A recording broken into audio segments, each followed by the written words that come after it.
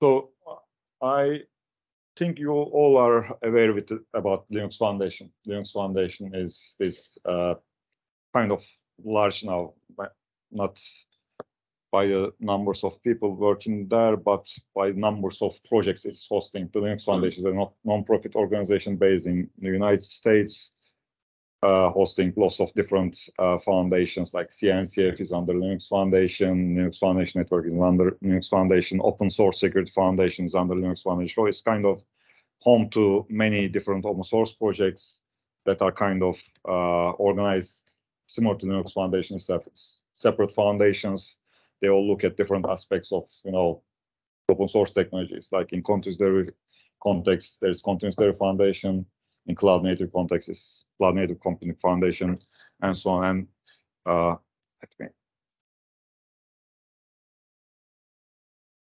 one of them is CD Foundation, and the others like Linux is under Linux Foundation as well as Cloud Native Computing Foundation, OpenSSF, OpenJS Foundation. So it's like if you are working with all these different technologies, you definitely used or contribute to some of the open source projects hosted by one of the foundations under Linux Foundation.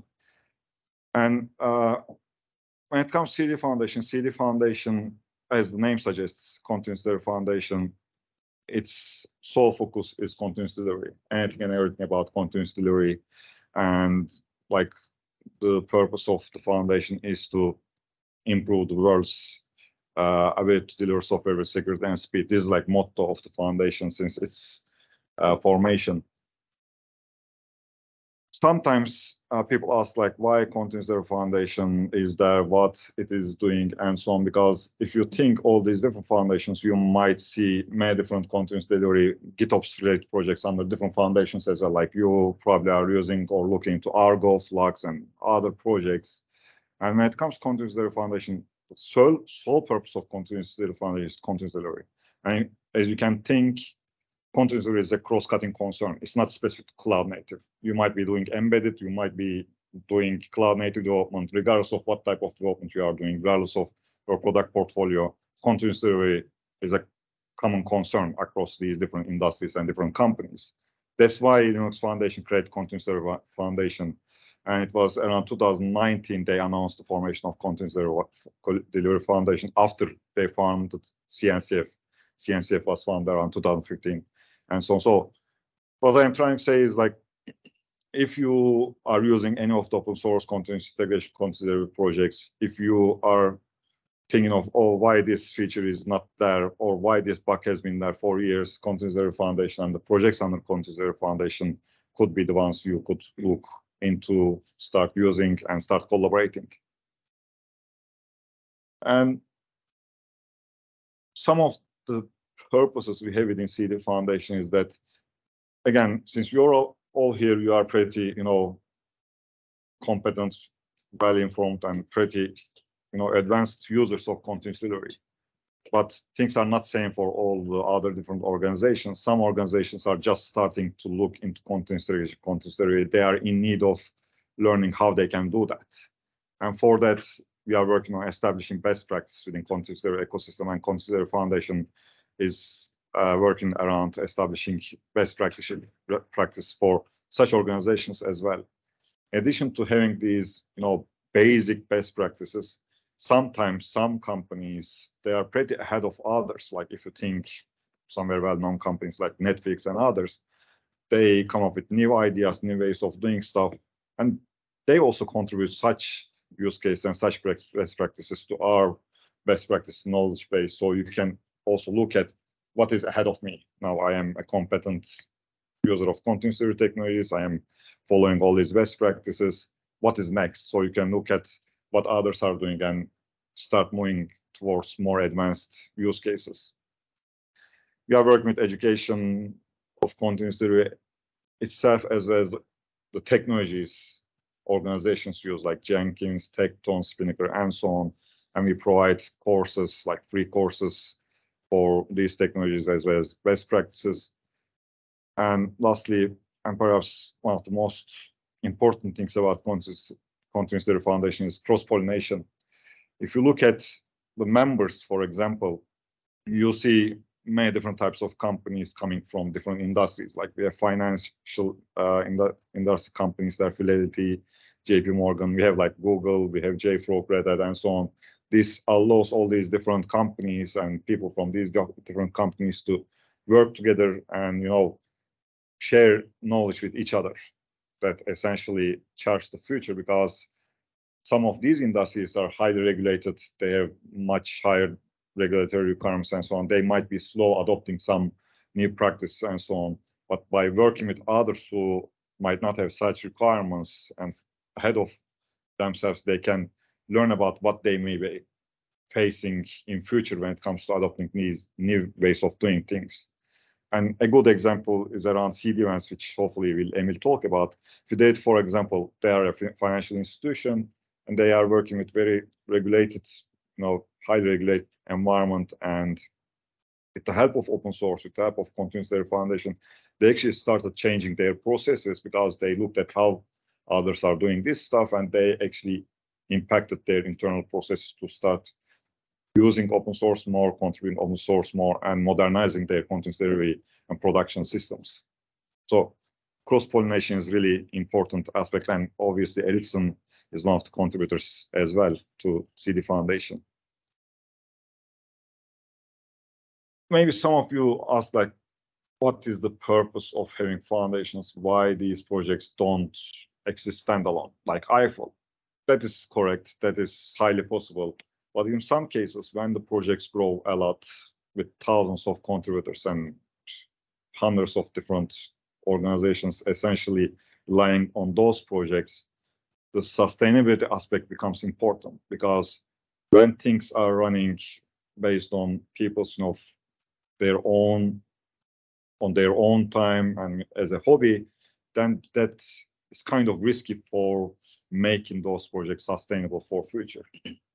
In addition to that, sometimes these projects require, cloud resources. They may be costly to pay, and that in turn hits the quality and security of those projects.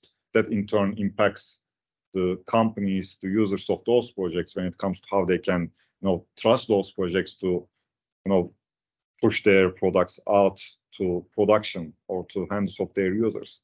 And foundations are there to actually help the projects from these aspects. Like foundations could be considered as, organizations providing logistical support, community support, legal support to projects. Jenkins has been there since 2010, even early, while it was Hudson. It was working fine. But if you think Jenkins was originally created by Kosuke Kawaguchi, who was a CloudBees employee, and it's kind of made it look like it is mainly driven by CloudBees. It's kind of, yes, it's an open source project, but supported by one organization. That kind of made things a bit tricky for Jenkins community to tell the users, like, no, it is not about CloudBees. This is an open source project with many contributors from different organizations and different, projects. We are not CloudBees thing. And then Jenkins actually triggered the conversation around formation of Continuous Delivery Foundation, and they joined. And now the Continuous Delivery Foundation supports Jenkins project as well as others with all kinds of things. Like if they have a legal issue with trademark, CD Foundation helps them with. If they need to renew their domain name, CD Foundation deals with that. If they need to pay Azure bill, for example, CD Foundation pays those bills.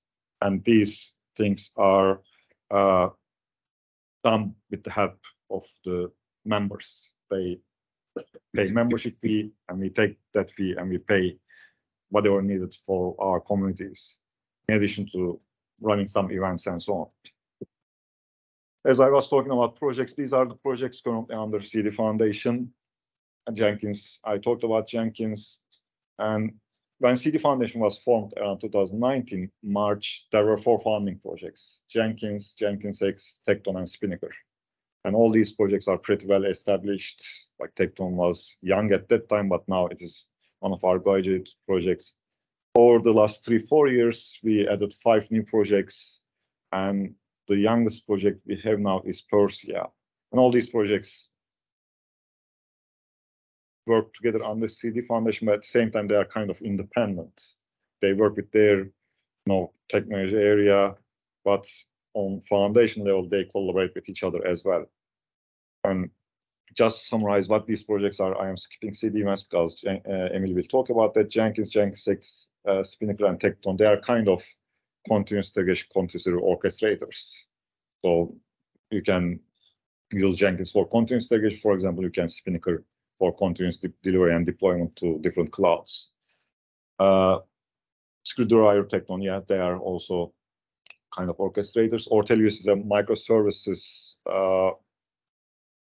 marketplace or framework. It's kind of evolving at the moment and bringing some evidence-related stuff and software supply chain things. So they will probably change what kind of project they are. Persia is a package distribution network. Shipwright is a Kubernetes native build framework. And CDEvents is an event protocol for continuous delivery. In addition to the projects, as I mentioned, in addition to having cross-pollination and cross-collaboration happening between community members coming from different companies, same thing's happening across different projects as well. And that happens mainly through SIGs. And we have currently 5 different special interest groups. And as you can see, these special interest groups focus on different aspects, like best practices. Special interest group works with developing and improving best practices. Interoperability special interest group works with interoperability aspects of continuous delivery. Events SIG works with events in continuous delivery and how it helps with interoperability. Software supply chain works with software supply chain aspects, and MLOps is around machine learning.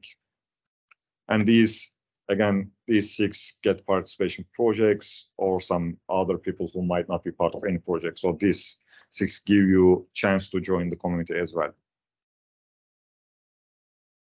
Interoperability, again, Emil will hopefully go into details in this while he talks about CDEvents, but we are working on improving the interoperability with an ecosystem, and we are seeing a really encouraging signs recently, and it is now going beyond CD Foundation. We are working with different projects coming from CNCF and other places. Hopefully, near future, we'll have some adoption of our projects there. Software supply chain. Again, this is another topic everyone is talking about, like Log4j happened like 2021 December, if I am not mistaken, and everyone was like jumping up and down if they are using Log4j, which version of they are using, and so on. And OpenSF, Open Source Security Foundation, actually started doing more detailed work around it in different areas like build, packaging, and distribution. And when it comes to continuous integration and continuous delivery, we felt the need to contribute those efforts from continuous delivery perspective, because in the end, the pipelines, the production systems, they actually take the code, turn them into artifacts, and push them to production. And such conversations weren't happening a lot within the open source communities. So we want to take part in those conversations and bring our expertise to those conversations from continuous delivery perspective. Reference architecture is another effort driven by the best practices. This effort is going slowly, unfortunately, but our purpose is to come up with some kind of blueprint to give different organizations to look at something as a reference and start implementing that using different open source technologies. So instead of them starting from scratch, they can look at CDF reference architecture and take it either as whole or pieces of it and get some kind of head start. Best practice, I talked about that. So there's a website for that, bestpractices.cd.foundation. You can look at those best practices from the website and contribute to them if you want to. Some other stuff, again, foundation, in addition to providing like financial support, legal support, and so on, we also help our projects and our community with their outreach efforts, because the work they are doing, they need to be taught. And we support them in different ways. We publish white papers, we publish reports, we publish user stories. As you see, we have one from Ericsson, which we published in May, and another one was published in February from Fidelity. We also have some workshop series, as well as some more panel-like recordings. We discuss different topics. And these help our projects and help our community to talk about what they are doing and, tell the world what's happening within communities and ask for people to use their projects or become contributors. And finally, Iran events, and the most recent one called CDCon was actually co-located with Open Source Summit North America, and we organized this together with CNCF. So we put CDCon together with GitOpsCon, bringing these different communities together. Again, this also helps commit to meet with each other in person and discuss the future. And there was a project summit around CDEvents there as well. I think it's all I had. Yep. Any questions about the foundation or projects? I can share the slides so you can see how you can join and so on. Would it be possible for Eiffel to join CDF? What would be the pros and cons of that? Maybe we can come back to that after the presentation about CDEvents and so we can relate it to what already exists there. Yeah. Good question, and I intended actually to ask Fatih that as well myself. So we can discuss that soon. Yeah. Seeing that you're interoperability there as one of the events. So do you have sort of any integration specific sort of areas? Events is sort of one way of doing integration is part of interoperability. So it seems like there's sort of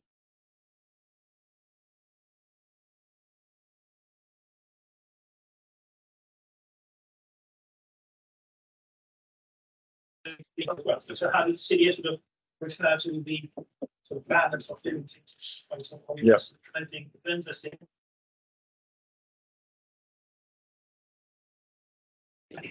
You talk about history of CDEvents. Yeah, a little bit, yeah, very shortly. No, I didn't go. Actually, Special Interest Group Interoperability, while I was at Ericsson, I founded that group in 2020.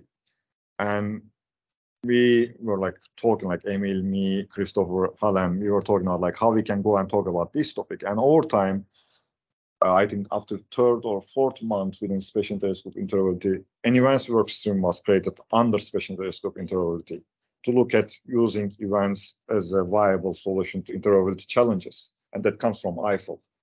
And then that work stream turned into a Special Interest Group Events. And then a project was formed, which Emil will talk about, CDEvents. So CDEvents and CDEvents, they continue looking into interoperability from using events for interoperability and some other things.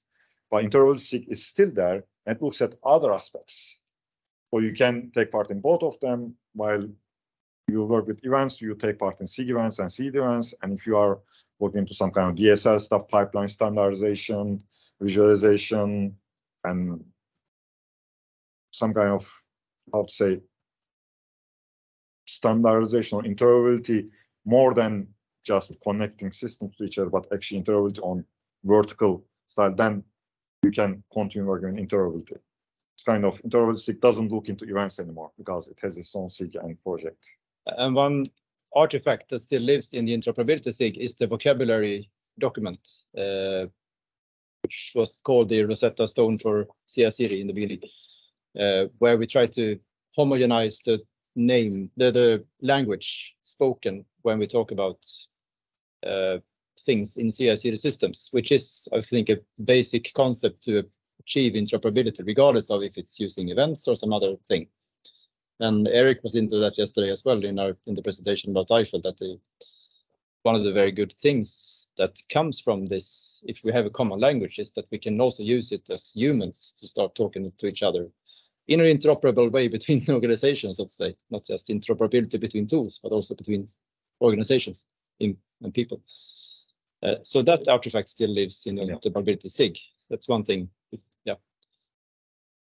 I don't think there's a roadmap for when it will be done, but there are slowly being new projects or new tools added to that landscape of vocabulary input, so to say.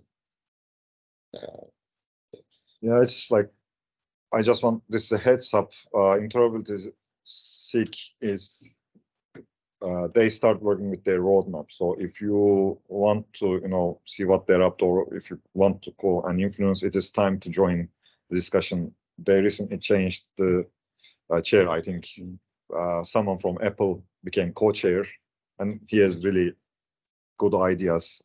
So it's time to look into interoperability if you want to see what they're up to. Yep. let's move on to CDEvents. So you can, I think it's automatically Okay. finding me if you just step back in that. That's fine. What is CDEvents and how does it relate to Eiffel? Just some short history. Then Fatih already said some words about the background and the history there. First, it's currently chaired by me and the guy from IBM, Andrea Frittoli. Should be 2T and 1L, Frittoli, I think it is. Anyway, so there is this special interest group for events and also the project CDEvents. There is no other governance of the project so far than the CDEvents chair, really. So there is like, I mean, the CDEvents is like a bootstrap governance committee for the CDEvents project. So it's, I mean, both of them are somehow controlled by me and Andrea at this moment. We have frequent meetings, both in the SIG specifically and also on the CDEvents project, what we call the vocabulary work group for the project, the protocol. So the history, it started as a work stream inside the SIG interoperability in 2020. It became its own special interest group in February 2021, and the project CDEvents was launched 2022, early there. Some short words about the ecosystem around CDEvents. There are 3 different SDKs at the moment, one written in Go, one in Python, one in Java. There is a proof of concept, which is quite dated now, but we have ideas to update it. It anyway shows how to interact between Tecton, Captain and Spinnaker and Jenkins in some sense. And also actually there is a variant of it which also operates with Eiffel. So to see how these tools can interoperate with each other. Contributors to the CDEvents project are from many different companies. Some of the most active ones are mentioned here. There are others as well. Okay, so the protocol itself. Why is it there and what is it? So it's intended, at least from Ericsson perspective and from Eiffel community perspective, it's expected to be compatible in some sense with Eiffel. We wouldn't be there, I would say, if we wouldn't see that there is some future where either Eiffel could be migrating towards this or could be working together with this in some way. If there will be like total duplicates and no good way to transfer between them, I don't think that there is a viable future for our collaboration here. So there are several differences from what Eiffel is today, and one is that there is a binding on CDEvents towards cloud events, and cloud events is a generic event infrastructure, well, generic layer infrastructure for event sending. It's, if we would compare it to Eiffel, it is more or less like the meta layer of Eiffel events. So those of you who are a bit more familiar with Eiffel event structures, all events have the same meta information in them, or the same meta properties, which then in some sense could be seen as a like a header on the Eiffel protocol. And more or less that's how the cloud events is used on CDEvents as well. It's more or less, you can see it more or less as a header on the CDEvent specification, which makes it possible to federate and transport these events onto all different infrastructures that cloud events supports, which are many. So you're not anymore bound to just having the events sent on RabbitMQ, which we are today on Eiffel. And well, so there could be different event or messaging brokers on your infrastructure. As long as they are compatible with cloud events, the same CDEvent could be transported all over this intricate web of messaging systems. Event types in CDEvents have a subject and a predicate. So all event types are then divided in that way. We have something slightly similar in Eiffel, and I will come back to that in a separate session today. But here it's a more explicit way that we use it with subjects and predicates. So these are two examples of events that exist in CDEvents: artifact published and test case run started. We'll come back to some examples soon. So this is one slide that I've stolen from Andrea when he is presenting CDEvents, which is about the two different main use cases for CDEvents or for events in a CI/CD system. And all the top level arrows here, they show the interoperability, more or less, they focus on the interoperability aspect of CDEvents. So you have your pipeline system with different steps and components handling those steps. They could then send events to say that this has happened. And the intention from system perspective is so that some other tool in your chain could then listen to those events and start their activities. So there might not be any explicit calls on these dashed arrows here. They just would rather be triggered by events. So that's the interoperability aspect, and you're of course familiar with these concepts already. And then we have the observability aspect, where it's like a one-directional communication from the messaging system out to some consumers, and the consumers themselves don't really propagate any events back to the broker.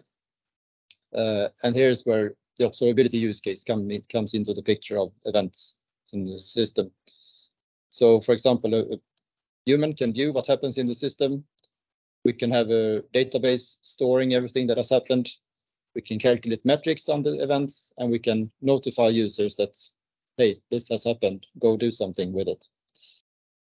Yeah, so these are not news for you, but just for your information, this is how it's also presented when you talk about CDEvents. Some short words about what releases we have had so far. The first release was in October last year, along with one of the CDF conferences, 0.1.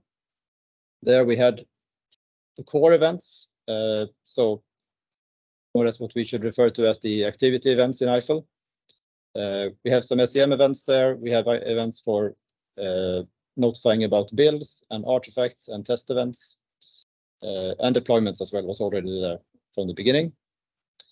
Then we had another release in March this year where incident events were included, and another one just a month away where we had some updates to test events from one new company which was involved in CDEvents, TestCube. That is 2023 then. Yeah, sorry, 2023. Yeah, I'm ahead of time. So wrong on the slide. I will change that. Thank you, Matthias. And also signed artifact events. So an artifact signed event, a specific event for saying that this artifact has now been signed. It's not part of the artifact published event, but rather a new event. We are currently working on, well, the most prominent part we're working on right now is connecting events. So I will come back to that, but we don't today have a very good explicit way of relating events to each other. So the link model in Eiffel is not yet implemented in CDEvents. There are other ways to connect events, but they're not as explicit as in Eiffel. So we're working on a way to make sure that happens, which you might realize that that's quite crucial for Eiffel, that we have something that at least resembles what we do in Eiffel, so we can fulfill the same use cases. This is a list of all event types in CDEvents at the moment. I don't intend to go through them in detail, but you can see that there are different categories of events. The core events I mentioned, pipeline and task run events, they're called. We have source control events. We mentioned that yesterday on the session there. There's branch events, repository events, and change events. Then for CI, the CI bucket, there are build events and artifact events. So CDEvents currently has a specific subtype of activity, I would say, which is the build. Then we have the testing events, which are also then kind of activities. So test case run, test suite run, and a separate event for the output, which might be published after something in test suite or test case has been finished later in time. Then we have CDEvents, continuous delivery or deployment events, about the environment and the service which could be deployed. So this is the service deployed here is related to the artifact deployed in Eiffel. Continuous operation events, where we have included now the incident event. So when some incident occurs in your system, you could send this kind of events. I will relate them to Eiffel, I think soon as well. Yeah, come back to that. One comment there. Yes. Go back to that slide. So here, when they have the subcategories here, it's environment dot created, environment dot modified. Yes. So that is the way to read it. Great. I should maybe have shown those in green and red because it's subject and predicate. So the subjects are the first terms and then the predicate are the per event. So they're great. Question. Do you have anything related to like confidence levels? Or No, something? we don't yet. And that's something we should add. Yeah, exactly. So I realized that, or not realized, but I noticed it yesterday in our discussions that it's of course something very important for us in Eiffel, and we should have something similar here. So now it's good time until it has come in to start thinking about how it should look in this context, what it should be called and those things. And there's no composition events either. Yeah. Composition defined. Right. Okay, so here's an example of a CD event. It's a JSON blob, at least how it's normally laid out. We have a context and we have a subject.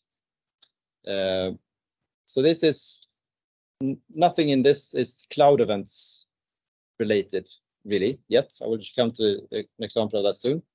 So this is the CD events part of it. Still, there is a context, which anyway looks like the meta in Eiffel quite a lot. It has some fields that you might understand what they are for. It's quite similar to the Eiffel meta. Well, I will actually do it this way. So this is similar to the meta object. And then the subject is like the data part, more or less, in Eiffel. It's quite similar to that.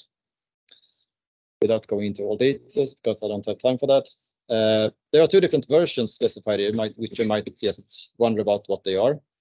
So the first version here is actually the version of the full specification of the full group of all events. That's nothing that we have in Eiffel today.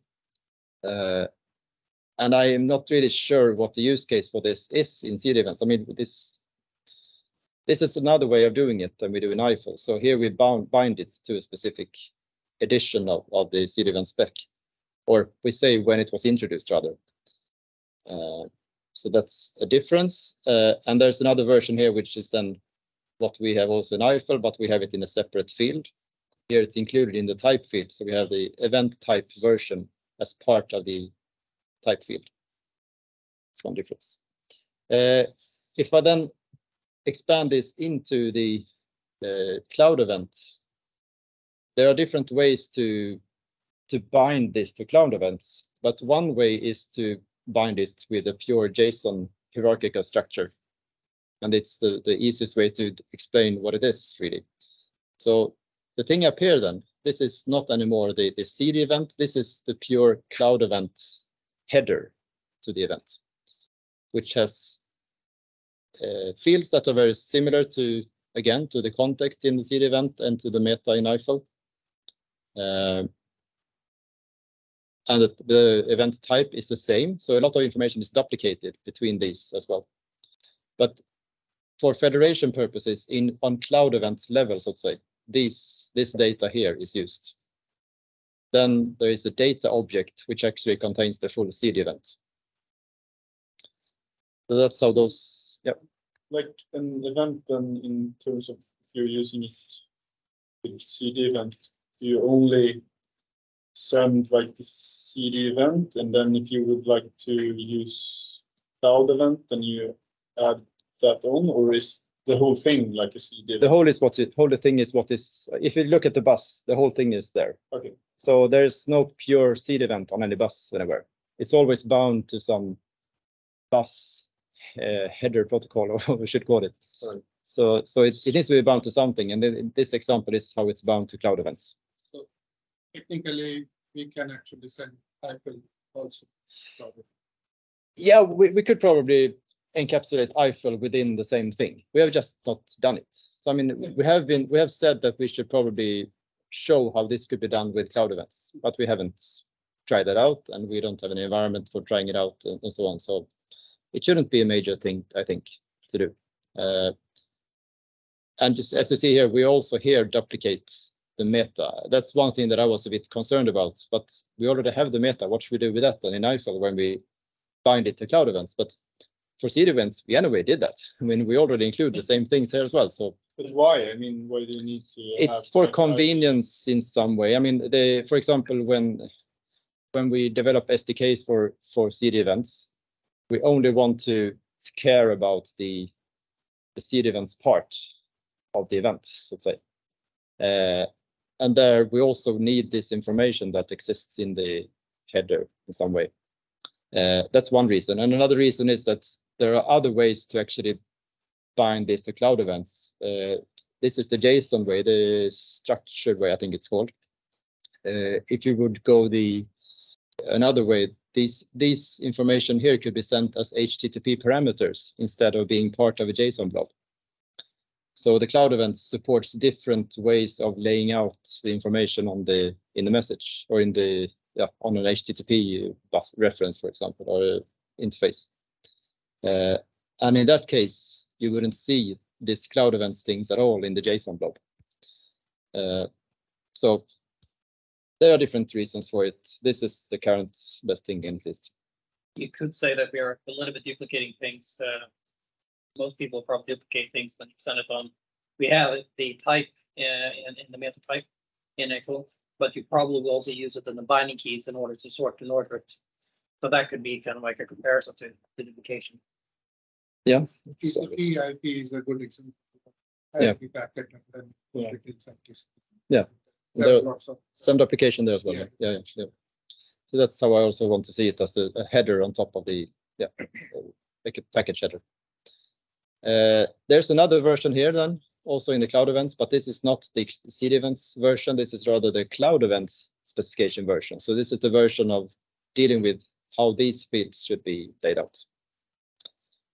I think there might be many discussions and questions here, but we have a bit shorter time. So let's rush through it, and then we can see if we have more time to discuss it. Well, I mean, actually, we do have some time, since the next session, I won't use all 30 minutes. Oh, yeah, If yeah, you want 15 minutes of me, that's sort of, We can take 15 minutes from you. That's fine. Yeah. Yep. I'm very generous.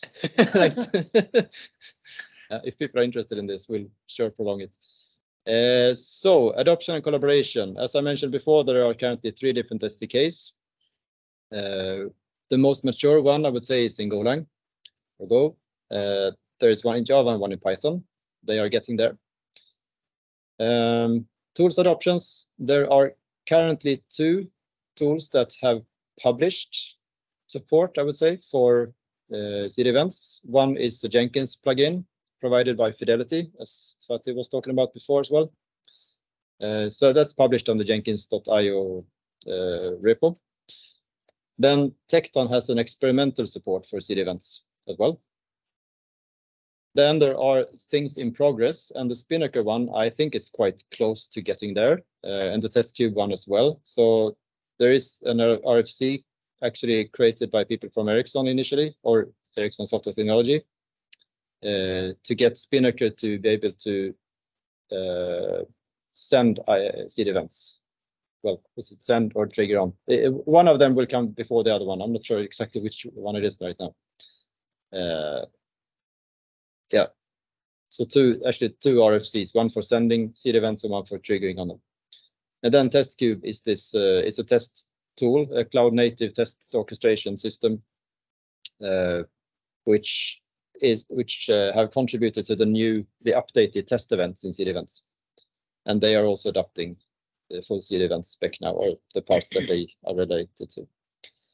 Fatih mentioned some projects that we are collaborating with, Harbor, Flux, Argo. And we have collaboration with other communities as well. We have collaboration with another technical group in CNCF, the Technical Advisory Group, I think it's pronounced, the expression is there, app delivery, which concerns about how to deliver applications in a cloud native context. Open telemetry, there are some discussions started there. Also open mainframe project, maybe you can say some more words about that if there's time.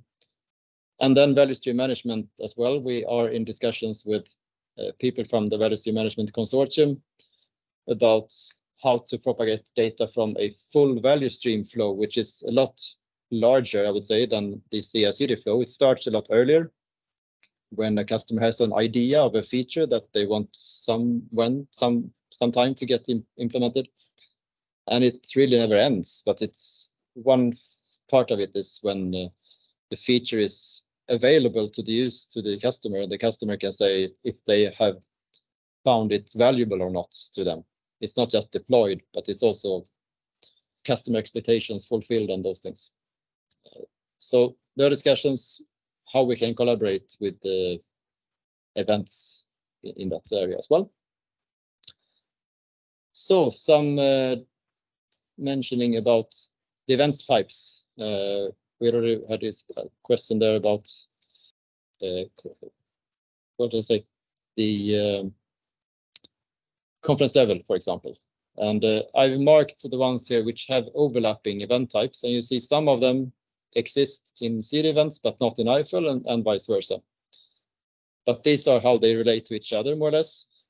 So the activity events in Eiffel could be related to the pipeline run and task run, and also the build event in CDEvents, which is the type of an artifact, activity in Eiffel terms.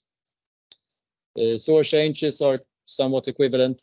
Test case and test suite events are somewhat equivalent. Artifact events as well. We have the environment event. Then we also have the concept of a service subject in CDEvents. And yesterday we talked about branches, SCM branches. We also have the repository event in CDEvent. And then in Eiffel we have this test execution recipe collection created event, which does not exist in CDEvents. We have flow context definitions and composition definition event, and also issue defined event, which really doesn't exist in CDEvents. We have though something called incident event, as I mentioned before, which is not really the same as an issue defined event. There is a predicate on the incident subject, which is incident resolved, I think, which is very much related to the issue verified event in Eiffel. But yeah, an issue and an incident is not really the same thing. So it's not really synonyms, I would say. They're related. An incident created is more like an announcement created event. Okay, so that's short about that. Comparing then CDEvents with Eiffel side by side like this. Without going into details, you can see this afterwards maybe. But there are a lot of similarities, but also some differences. I think really valuable to point out here, I think. Was this the last slide? Yeah, it was. Thing to point out there. No. So, I mean, as you've already heard, I'm quite active in both Eiffel and in CDEvents. So I would say Eiffel community, at least through me, has some influence over CDEvents. But I would like help to get like better influence, of course, and at least help out in reviewing pull requests and approving the ideas that come up there. One important thing now will be these connected events or connecting events initiative to make sure that we get something there that is really valuable for us as well. So we see that there is a good comparison between Eiffel and CDEvents there. There are some integrations, as have been mentioned before. Matthias mentioned this yesterday. There is a repository for an Eiffel translator to CDEvents back and forth. And there's also a repository for a demo where Eiffel and CDEvents are used together. This is a very early stage as well, the current stage of this, but the intention is there to make sure that we have something to relate these two protocols to each other. And it's currently under the Eiffel community GitHub organization. Yeah, I think I rushed this a bit, but I hope you got some parts of it. Was it something you felt was missing, CDEvents related? Something I missed out, Matthias, I think. I mean, it's really good if you come and like help, and you could just be like reading the spec and having comments about the spec, or asking questions is always a good thing. There's people there. I personally find the current spec a little bit harder to read than the Eiffel one. Yep. Maybe because I'm used to Eiffel one. But it's good if more people get involved, you know, more eyes on it. So if you have time over, if you just go and read them and discuss them, do so. Join the meetings if you want to. If you're too shy, then contact Emil. But it's really good if you join into the meetings. Yeah. So we can have more eyes and views on this. But the meetings are still at like 6 p.m. Central European time. Currently, we meet between 5 and 6 p.m. Yes, normally. We also have one meeting every other week on Mondays, 12 to 1, lunchtime, Swedish time. You're really nailing the perfect times. Yeah. I mean, we have participants from Asia sometimes, also from Australia, actually. So they are in the middle of the night, regardless of when we have our meetings. And of course, some people from West Coast America.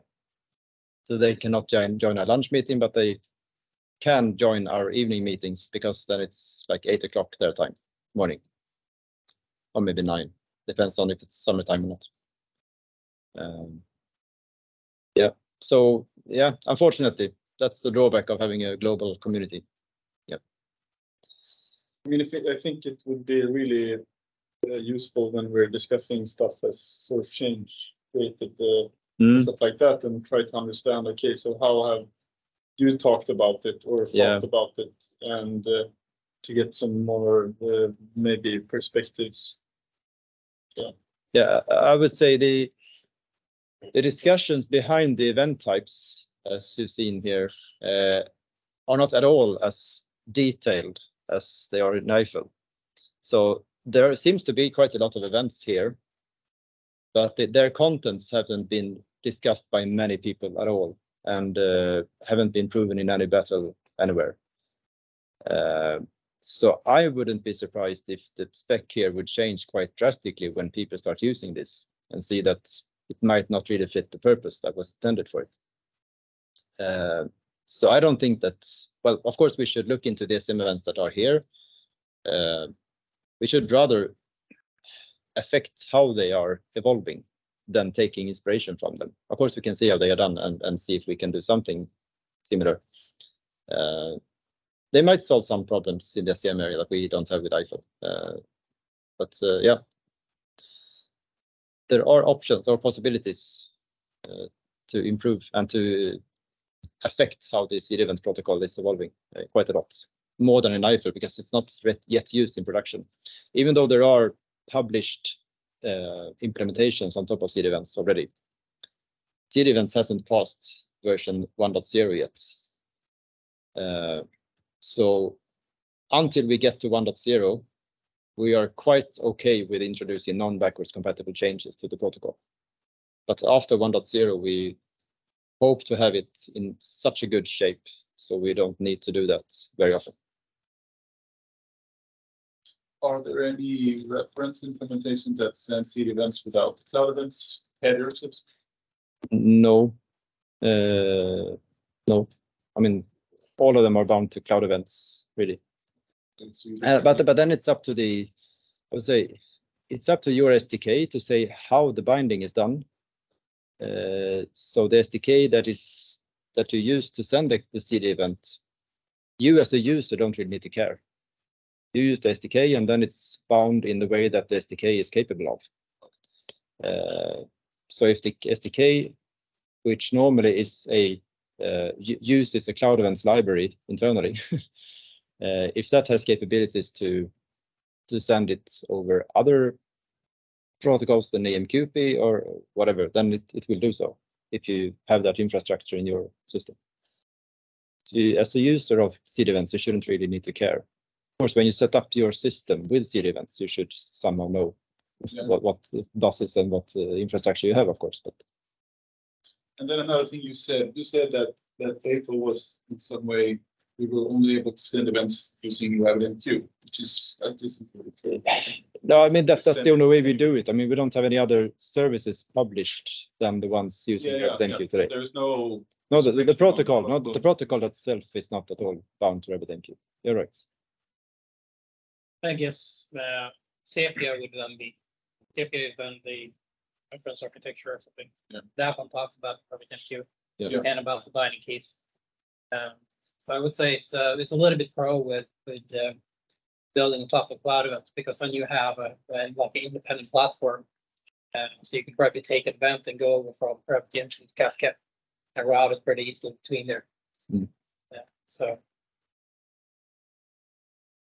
building on top, I think is a pro, because you don't need to deal with it kind of like low level lines that we have done in Eiffel. I have a question about the timestamps. I saw that they had a different format. Yeah. What is that in part of the spec It's human readable. Yeah. Which is a good thing, I think. I think we saved some bytes in Eiffel by having a epoch millisecond timestamp instead of a human readable string.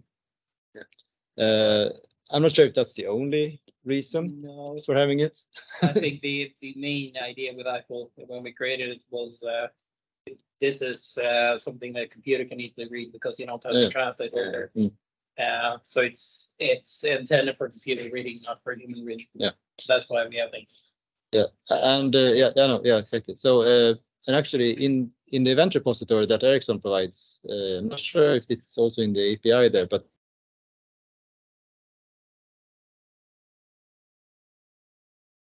it's a possibility to readable format. Which would then, when you then get the JSON on all the events, the only difference from a raw event is that the timestamps are then human readable translated. So you get them in human readable form. So you can actually there's an API then to the ER. If you query it as a human, you will be able to read it with real timestamps. I think I requested that to be removed, not included in the official spec. It's not. I don't. I know I requested its removal because I thought it was crazy. Okay.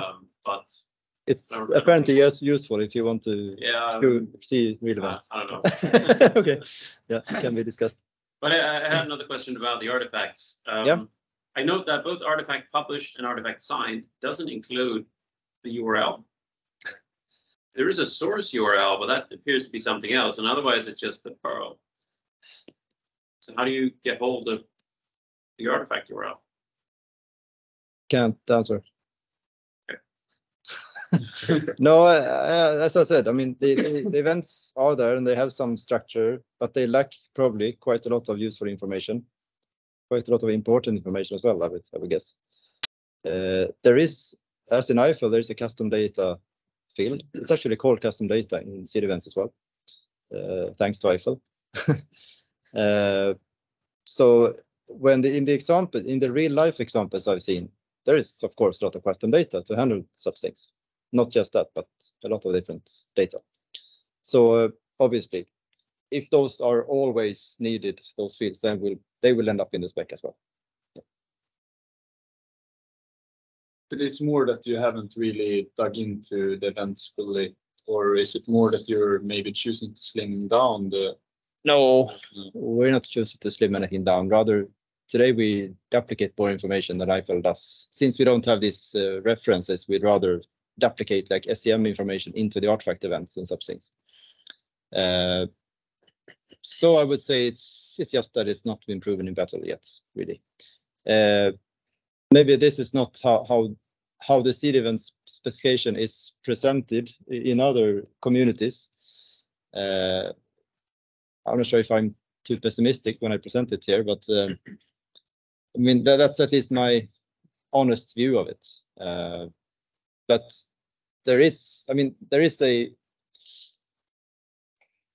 expectation anyway from CDF that what we have now shouldn't be changed too much. I mean that it should be quite mature. I have a concern that it might not be, but yeah, we'll see. The question there, if something that is 0.4 is true, I don't see how that is. I guess you use quite a lot of open source tools that are still not 1.0, but you use them as if they are mature. Yeah, but they kind of might just be me, the engineer, looking at semantic versioning and so on, and something that's started on O is usually not very. No, and that's the reason. That's something that I have tried to force here, that we start with O something, because I would like to see that we get something quite useful before we publish it at 1.0, because then we won't be able to change it as much. So that's maybe my fault. Or that we are still in O dot something. Showing that this is not probably something that should. It's of course. You should Yeah. use it and experiment. Yeah. And I think we have stated that in the documentation quite well as well somewhere, at least, that this is still not a published 1.0 version of it. So you should expect it to change. I just want to highlight something like now. We all here are pretty competent with this type of constructing pipelines, making tools and technologies work with each other. And this goes back to what Paul asked, like when we start within CDF with special telescope interoperability, people didn't even know what interoperability meant in CD context. They always confused integration with interoperability. They said, oh, Jenkins works with Spinnaker pretty well. Why do we need to discuss this? We are happy. But it is just tools. And just orchestrators. If you think about pipelines, you have SCM repositories, artifact repositories, test frameworks, visualization tools, event repositories, orchestrators. The problem becomes so huge. So first thing we did within special telescope interoperability to explain what interoperability means. So Emil and Matthias, they are pretty active in CDEvents. Some people don't even still understand what interoperability means.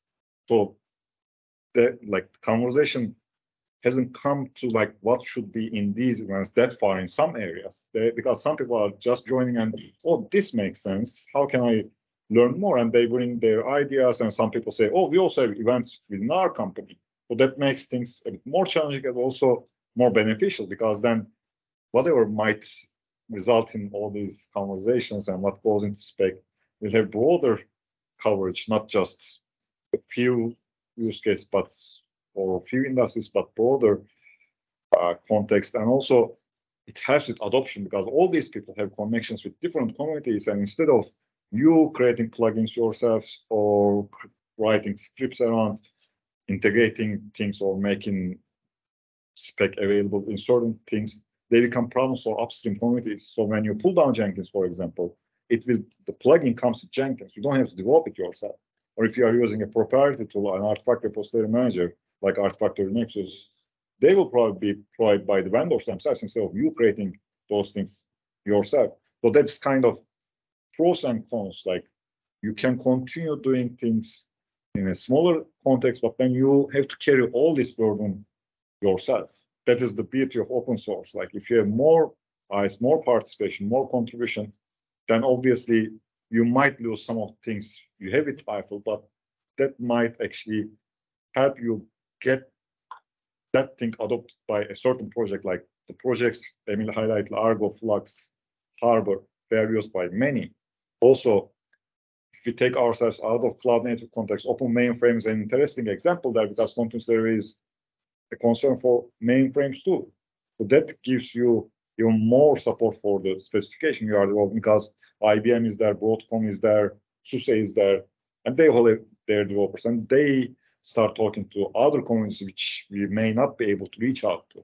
It's kind of, you need to think this a bit more broadly than just, in CD context, and that is a good connection point to perhaps the software supply chain topic. Yep. Like OpenSSF, everyone is working with supply chain security now, but what we realize, as I mentioned, they are looking at these individual stages in typical pipeline, for example, build stage. They focus on fixing things with build stage, packaging, distribution. But there is very little conversation around how to orchestrate these different stages and how this interoperability actually makes it possible to secure software supply chain. Because if you don't have interoperability available across all these different technologies, then there are different types of ways of expressing data, and you have to deal with all these different types of data yourselves, perhaps. That's CDEvents or Eiffel or event-driven pipelines or event-based approach brings up additional, capabilities, because like, especially with Eiffel event links, and hopefully CDEvents will have links there as well. You can have this chain of custody, which you can track back from artifact that is actually deployed in production back to source code level, and Log4j type of issues might have been easier to deal with because you have this full traceability back to source of that thing. But if you don't have such interoperability in place, then you have to go and dig this information in all these different systems because you don't have a common way to express this thing. And the other thing is like policy enforcement. Now you have this open policy framework there, open policy agent there, and other policy frameworks.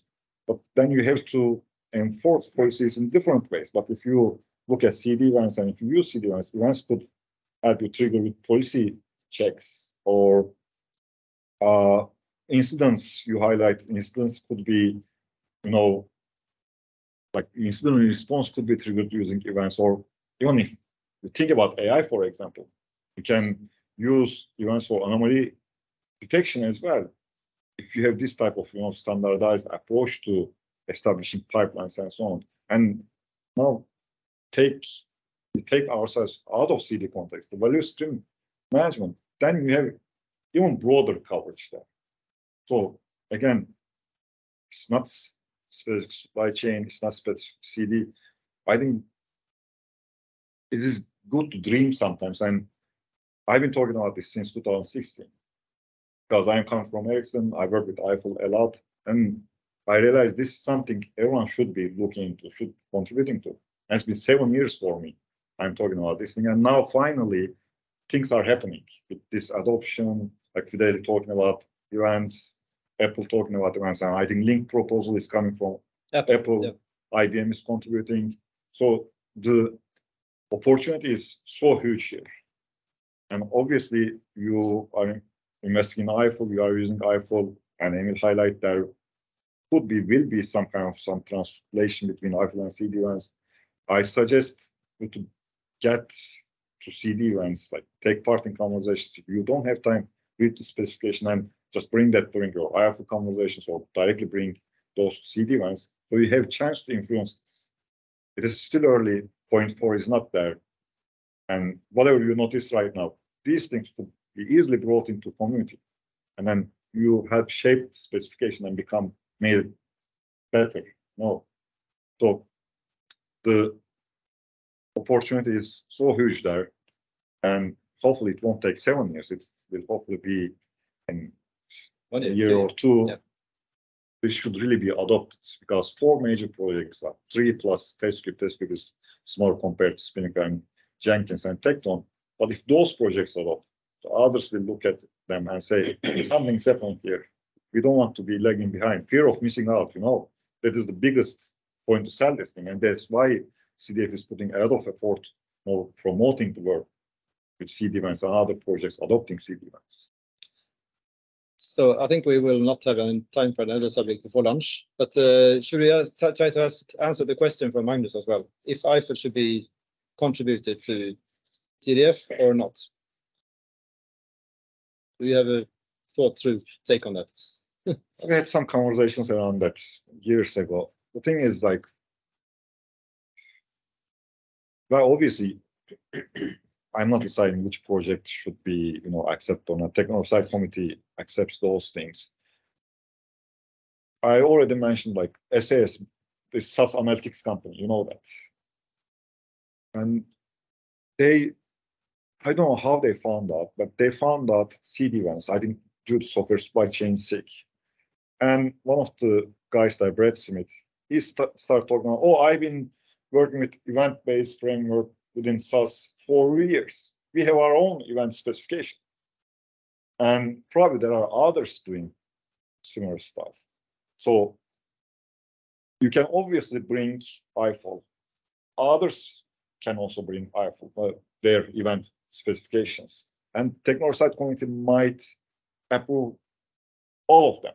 But then you are spreading the community team. Everyone is working with their own specification. One specification is adopted by Jenkins and Tecton, the other is adopted by Argo and Flux. Then you are not solving the problem. You are simply, replicating this XKCD, cartoon, like 11th standard. So I think Eiffel, yes, it can be proposed, but this was a conscious decision not to do that earlier, because then you are not imposing people your own standard. You are letting community come up with their own way of learning this, their own way of, understanding the problem, what we are trying to solve. And it may take longer than having Eiffel there. If Eiffel was there, then we wouldn't be talking about these things. But Eiffel might not have been adopted by the projects. Now you are giving people to come and influence that. Then they feel ownership instead of feeling, oh, this is coming from Ericsson or Sweden. And, again, psychological things.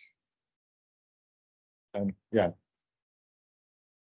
you were part of technology site committee. You voted for Persia, for example. You know how things work. Eiffel can always propose the CDF, and it might get accepted. But then what happens?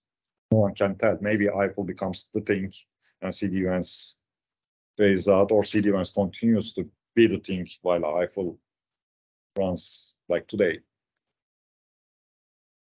Just a reflection. I see all this. I'll just take the language as an analogy. We have English, Swedish, Mandarin, and all sorts of language. I think one of these will become English, which is adopted by most. Yep. With your presentation, it seems you want CDEvent to be the English more adopted. But then that doesn't mean other language cannot exist. Exactly. I think having CDEvents as English is the most, to me at least, the most probable future. But I would like Eiffel to keep being there as long as it has its own value at least, and its own, of course, its own user base, and as long as not everyone else is adopting CDEvents, then it should be there. If the Eiffel kids start learning CDEvents in daycare and from low age, then of course they don't need to continue talking Eiffel with others. They can talk CDEvents instead. So, but I think that would be not a very quick transition. So they need to coexist and somehow either translate or in some way coexist.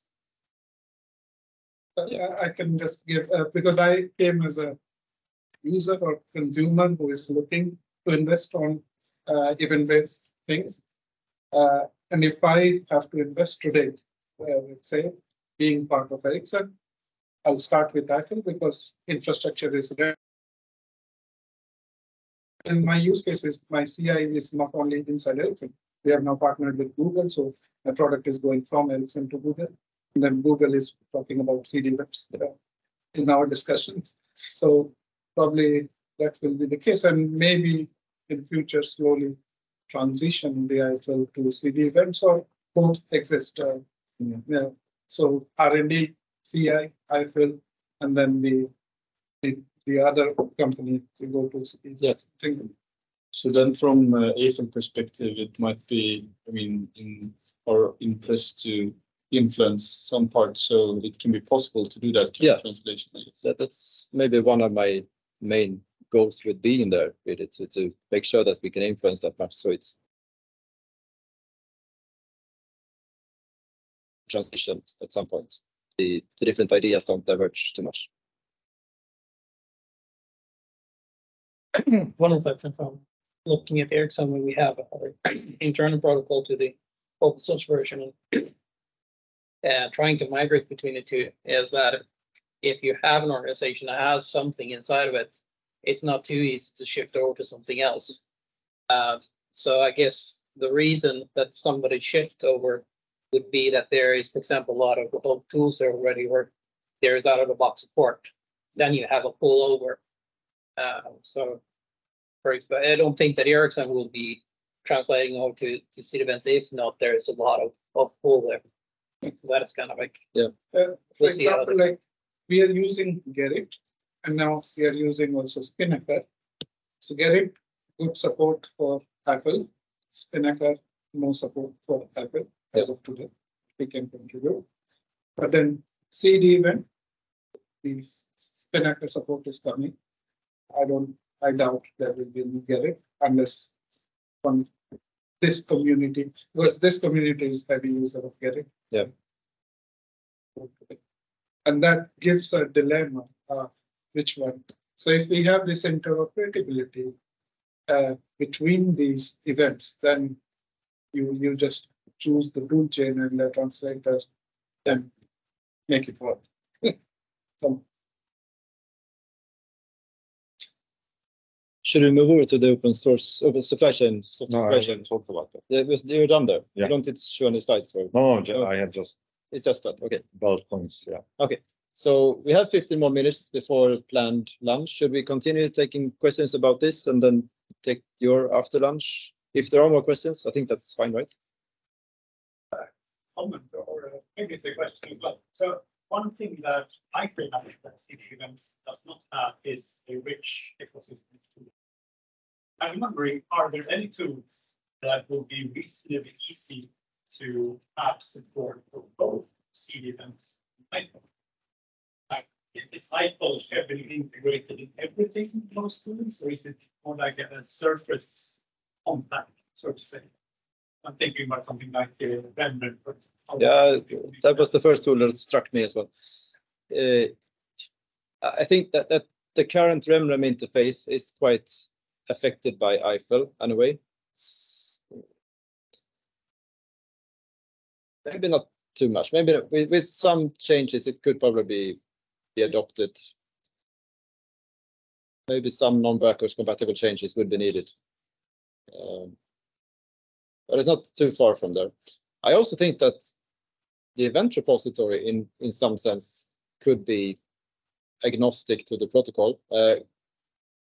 Currently, there is some logic on top of the MongoDB in the ER, which has some knowledge about the events, at least the query engine there, when you can query for event chains, that's quite knowledgeable about Eiffel, of course. But storing events in a MongoDB as documents is the same. So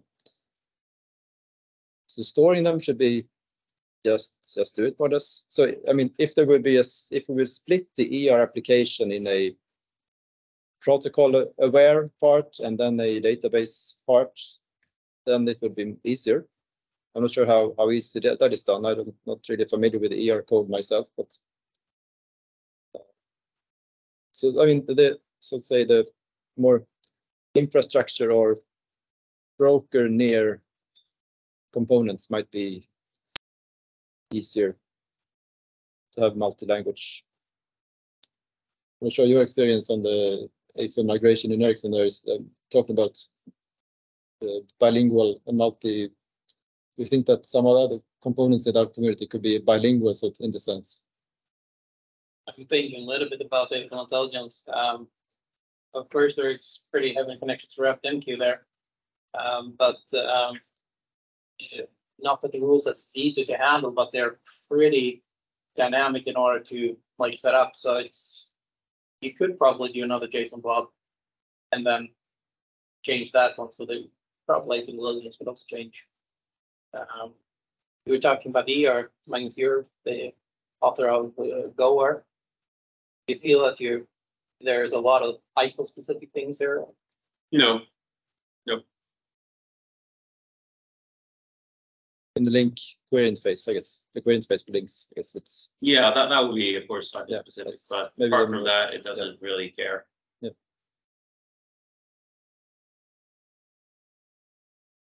And if you say like Eiffel broadcaster, change this plugin you have there. You mean if it would be able to have it produce CDEvents instead? Yeah. No, it probably wouldn't be that hard. I mean, most of the stuff in there is, I mean, it would be a fair amount of work, but certainly not impossible. On the other hand, there already is a Jenkins plugin for Yeah, that, exactly. Yeah. so- So I think the question was more about the things that exist in Eiffel but don't yet exist in CDEvents ecosystem. Visualization tools is one thing that, well, we don't have any well-used or such visualization tools in Eiffel either at the moment. There are POCs, and there was actually in the recent CDEvents meeting, there was a presentation about the two different proposals on how to visualize CDEvents from the Ericsson Software Technology. Too late. So I mean, those discussions are ongoing there. But given the lack of links, how will that visualization look? I mean, it's just a timeline of non-connected. No. In that proof of concept, the links were added as a hack on the events. But are there, looking at CDEvents and also Eiffel, do the CDEvents have some specific use cases that they're targeting going out the door? The supply chain thing that you were talking about, Fatih, that's a pretty big use case to target as the first. But do they have any smaller things that they say, this is, at least we have to achieve this when we go live or whatever? I think Fidelity went live with CDEvents for supply chain use case. Did it? I think so. Live internally in the. Yeah, they have this evidence store, which is kind of event repository. Yeah. And they are all in with CDEvents, and I think they are using it for real. Wow. Like, they are not talking this much, but like they have this case study. You can read their case study. Okay. They like, because they want, the reason why they call it evidence stories exactly because of supply chain. They want to make sure like all these their internal checks, they are done for whatever is developed by their teams. And for others, visualization, again, these things like they are not documented anywhere, these different use cases. If you join the meetings, you hear these things because some people coming from a certain organization, they highlight this more than the other aspect. DSL is another topic, for example. Like, again, it doesn't have direct connection to CDEvents. It takes from vocabulary. Like, if you have the vocabulary there, we have CDEvents there. Why not use vocabulary for pipeline standardization as well, which can connect us back to CDEvents? So you have like full, standardization, both human to machine level as well as machine to machine. So yeah, I don't know if there is a killer use case. No, I was thinking that I don't think we have anything written. No. Anyway. This comes up during the conversations. Yeah. Like this Bloomberg people came into CDEvents channel. Mm. They've been using CDEvents for testing, I think. Yeah. 6 months. We don't know. So depending on who you talk to, they see this, oh, we can use this for this or this. I'm thinking a little about Eric Dora measurements. Would you say that would be a smaller use case that CDEvents trying to address? Yeah, so that was a high focus case last year too. I think that was one of the reasons for 0.3 release. Yeah. 0.2 in March. Yeah. There's also one came out of this CDEvents meeting is that there are more people who can jump them, which means things that you typically hear in ISIS.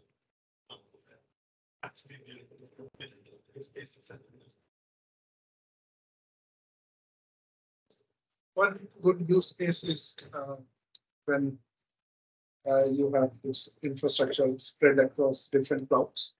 So for example, like I like GKE, but I like Amazon ECR. So your container registry is Amazon, your Kubernetes is in Google. And then the purpose of cloud event is to have a common language between across cloud infrastructure. And then you embed your CDEvent on cloud event. So you can build the infrastructure, which is not any vendor across the CDF website. And its services in that top. Resources. resources. User stories like activity. Then CDEvent is just Nice. Last page. continuous. 8. Page 8. Yeah. So this is like today is building the software development platform, and CDEvents is the thing that enables this. Speaking of supply chain security, are there any? How do you secure the event integrity and all that? The signing discussion has been happening for a while now. Yeah, we haven't come very far with this, with the discussions with supply chain. What has happened recently is that one of the, I'm sure, is Tracy a chair in the OpenSSF, or is she just a member of the board? Yeah, the board, and she's quite heavily involved in making sure those discussions happen now between OpenSSF and CDF on interoperability and specifically with events. So things will hopefully happen quite soon, thanks to that. But so far, the only thing we have is the signed events where we sign artifacts. So we don't have any integrity fields as we have in the meta.security in Eiffel. No, were you asking signing the events themselves? Well, I mean, the whole. I mean, CDEvents doesn't even cover, I believe, how events are distributed. No. So, I mean, in general, how would you? I would say, or I would more or less hope that it could be part of the cloud and a cloud events extension rather, to see that the cloud events are emitted and transferred securely and non-tampered by tamperable. Andrea went there and revived an issue in cloud events. Maybe I did, yeah. I was reading that like last week. Okay. They discussed this in cloud events as well. Andrea, I think there might even be an issue about that from the CDEvents perspective. Remember. Yeah, because cloud event is the transport unit, so the permission, all those things. CDEvents is just a bit. Yeah. But yeah, for me, who knows nothing about cloud events. Oh yeah, this one. We should be aware of that. 565 on cloud event spec. Yeah, Andrea. Yeah. So everything that comes to the icon will be transported here. And if the store will be modified, it can be whatever benefit. Yeah. You need to ensure you take this kind of thing. Yeah, Yeah, I mean, if you store it in an event repository and you look it up after a while, how do you know it's not been tampered with? So. When it comes to privacy and security, cloud events, this specifies that's out of the specification. Okay. They say that domain-specific event data should be encrypted, but it doesn't say how. That's like out of specification. But you're asking about tamper-proofness. I mean, but both knowing who actually sent an event and making sure that it's not been tampered with. Mm. I mean, encryption is typically, these are usually broadcast events, so encryption is usually not that interesting itself. This is good. It means that you not only need to know that the identity that sort of originated event that is whoever he or she claims to be, or is claims to be, but you also need to know whether that entity has the right to express itself about the object. Yes. Subject itself. Yes. You can have to go for the perfectly valid person that express false information about an entity that has the right to express itself. Yeah. So it's very delicate. Yeah, and that's hard for a consumer to know necessarily who is allowed to express anything about a particular artifact. So yeah.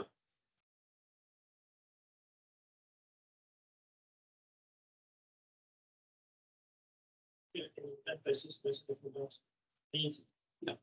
But you can start with it's the tool that you start with fundamentals in the past, and then sort of